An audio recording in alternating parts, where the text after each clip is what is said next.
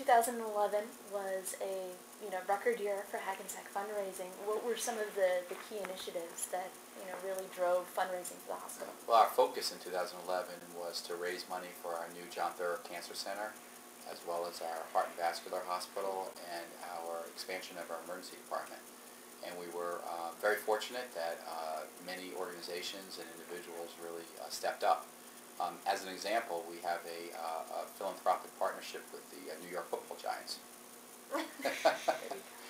And they established with Hackensack a touchdown fund, and their memberships were sold for $25,000 per membership, and it was very, very successful. So for that $25,000, people were able to have access to VIP type of services with the New York Giants.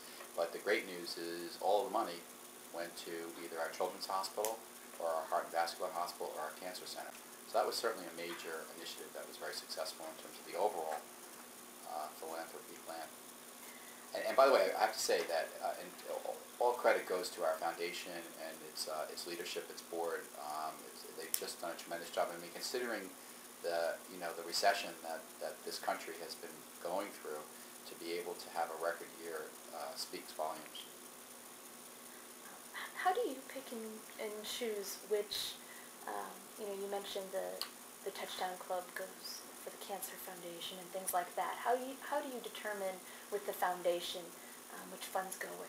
Well, some donors, whether they're individual donors or corporate donors or organizations, will designate a particular area that their funds should go to, and others will leave it undesignated, and the foundation and its board, in conjunction with the medical center leadership, decide what's the best use of those funds, where there's the biggest need.